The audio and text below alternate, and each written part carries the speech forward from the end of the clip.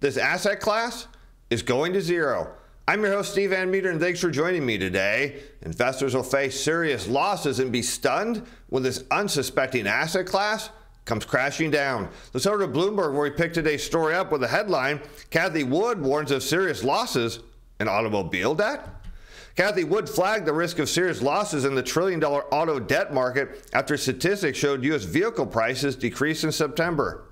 The ARC Management founder and CEO said a shift in consumer taste toward electric cars is leading to a drop in the price of gasoline-powered vehicles, according to a recent tweet suggesting that prices are coming down. But what do you think? Are you ready to adopt the electric revolution, or are you hanging on to your gas-powered car? I'll let you weigh in the comments, because I think she's got the right idea, but I think she's wrong on what the cause will be.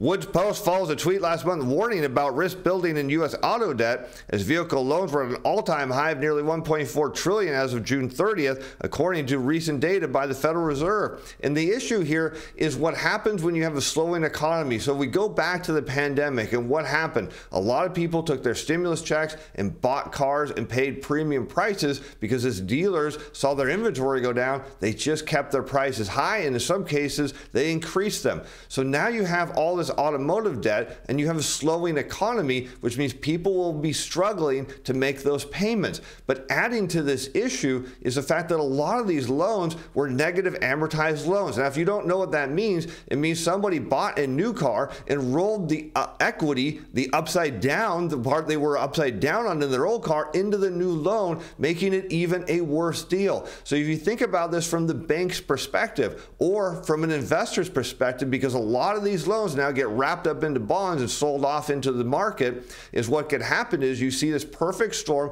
of people losing their jobs or their incomes coming down. They can't afford their car payments, so they go into delinquency, then to default. And what happens to the banks that are underwriting a lot of these car loans? They go insolvent. What happens to bondholders? Well, they take massive losses. And if you think that's not possible, put it from the supply chain perspective. You've got these dealers, or not the dealers, but the manufacturers cranking out a lot of new cars, and they'll be eager to cut prices on those, even if the used car market gets flooded, which will drive prices down even more. But the question now we should ask is, are there signs the economy is slowing? Is that even a possibility? And the answer is yes. Oil's rally stalls on concerned slowdown to erode energy demand, even though prices in crude have gone higher in the short term. Oil markets remain buffeted by concerns about the global economy and cuts announced by the OPEC. Traders are closely watching for demand signals, as growth is likely to suffer from central banks' monetary policy. OPEC Plus's output cuts, which drew rebuke from the U.S., could turn out to be much smaller in reality, but a slew of leading banks said it could still send prices higher this year. And so that's a key point, is we want to look at oil. What do they say the market is looking at oil prices? What are they looking at? Or for demand, they're looking at the weekly EIA data, which comes out every Wednesday, to see where are inventory levels. If inventories are rising, that means demand's falling, and we can make the case, and we will hear it a little bit, of why we see the oil prices coming down even further, and why OPEC's right. It's a demand issue, but what are they trying to raise prices for? Well, there's a dollar shortage, so they're trying to maximize every barrel of oil, get as many dollars they can, because when the dollar shortage gets too bad and demand comes crashing down, they'll be forced to pump as much as they can, and that will drive prices down even more. But the next problem that Morgan Stanley sees isn't in the oil market, it's with earnings seasons that's getting kicked off this week. As weekly warm-up from the Morgan Stanley U.S. Equity Strategy Desk says, easy come, easy go. Let's take a look at what's coming. Easy come, easy go, they said last week, was another wild one, with the largest two-day rallies in history, followed by one of the roughest closes in recent memory. With the heart of earnings season still 2 weeks away, the jobs data now behind us, markets can chop back and forth, even drift higher before it becomes obvious that earnings forecasts are too high. So what Morgan's suggesting here is that, hey, investors are betting on a big earnings season, and they're about to be wrong. And we'll look at that more in a moment. But what is the biggest driver of bringing the market down right now? It's not the machines. It's not retail investors. It's not the corporate share buyback blackout window. It's the Fed. And we could make the case that QE and QT doesn't have any effect on stock prices, but perhaps it has more of a psychological effect. And the fact that the Fed is doing QT means stocks likely to head lower, and that means Morgan's not getting the chop. it's going to get chopped the other direction to the downside.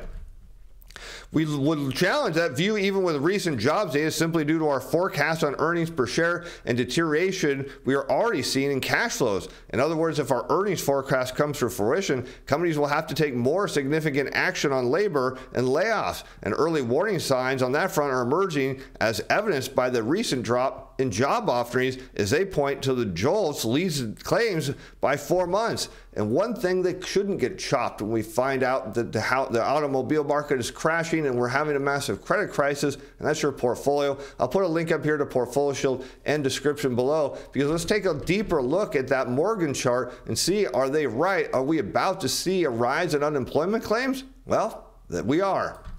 Here we can see the job openings and labor turnover survey, that in blue overlaid against the 4-week moving average of initial claims. And what Morgan proposes is that yes, there's about a 4-month lead. If you see this blue line start to head lower, that the red line can plateau. And if it's not until the JOLTS data is heading down that you start to see the red line curve up. And we see that happen going into the great financial crisis. We see that again here happening going into what was almost a recession heading into the pandemic, and we're starting to see that sign again. And it makes perfect sense of why this happens, because employers, the first thing they're going to pull is those jobs wanted signs. When that doesn't turn out and work out well and the economy still slows, then they lay off. And what Morgan's saying is that's got a 4-week lag. But the question we should then ask next is, what leads the JOLTS?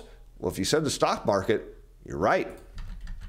Here we can see the JOLTS in blue overlaid against the Wilshire 5000, the total U.S. stock market in red. And what we know is that when the stock market starts to head down, we can see the job openings then follow. And what follows after that, again, with that 4-month lag, according to Morgan, is unemployment claims. And here we can see it again, the stock market heading lower, the JOLTS data coming down, and that does not bode well for the economy or all those who can't make their payments on their cars. But what does this mean for the oil market? Well, it means that oil prices, despite OPEC's attempt to keep prices up, is not going to pan out. Here you can see that the Wilshire 5000 in red heading lower going into the great financial crisis. As we know, stocks came down, and even though oil prices continued higher, it came literally nose diving down as the stock market continued in free fall. Here we can see the stock market going sideways heading into the pandemic, oil prices heading down, and now the market's down. This is our leading indicator. You know, people want to know where demand is headed. The stock market is telling us demand is headed down. And at a time, of course, when we head into earnings, that investors are optimistic, but what they're missing is the market's already telling them earnings aren't going to be good. Stocks face brutal earnings season with all eyes on Apple, investors say. Banks including JP Morgan report this week, but investors are focused on the iPhone maker as a bellwether of global conditions, and we already know from Apple that they are concerned about being able to sell through their latest iPhone.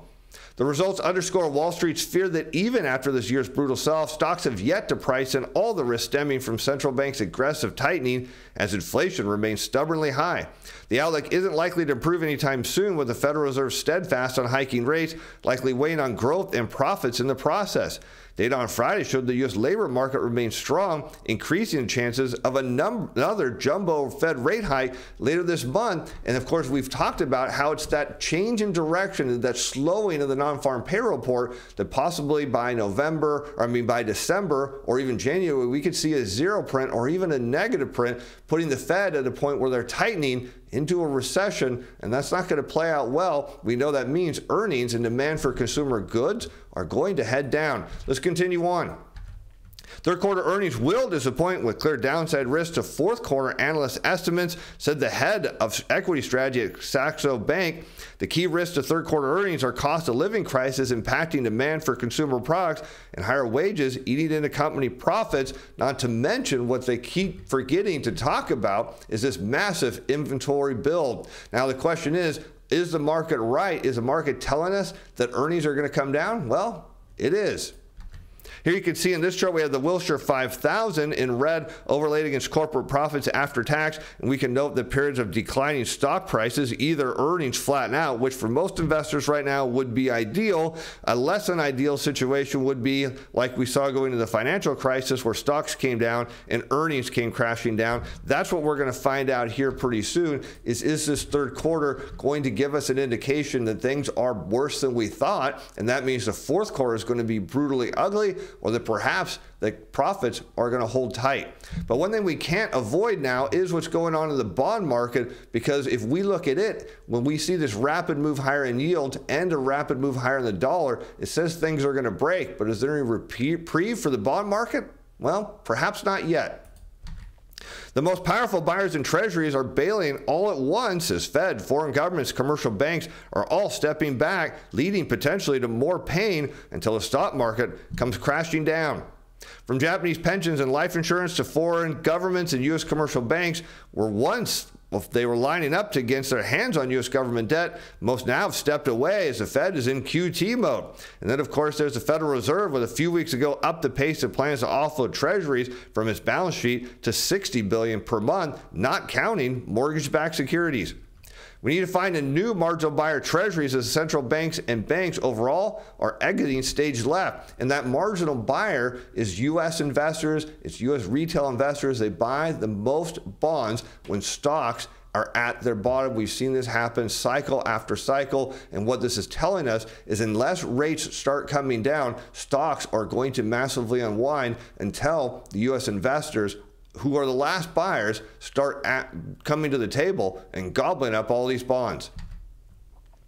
What we can see, it's still not clear yet who that will be. No, it is clear. We know. But we know they're going to be a lot more price sensitive. No, they're not, because they're going to be bailing on stocks. And here we can see that this is very unusual at this point in the stage. We should see interest rates coming down. Here we have the Wilshire 5000 price index in red overlaid against 10-year treasury yields. And we can note in periods of declining stock prices, here you can see going into the dot-com bubble, what do you note? Yields are falling. Here we see going into the great financial crisis, market heading down, yields falling. What do we know? Going into what was going to be a likely global recession, heading into the pandemic, we see the market flatten out, yields come down. What do we see now? Market coming down and yields rising, and that's bad news for the economy, who needs anything such as lower energy prices, lower interest rates, anything to take off the pressure. And if it doesn't happen, well, that base case that Morgan said of perhaps just a slowdown is going to turn into a financial shock and another financial crisis, meaning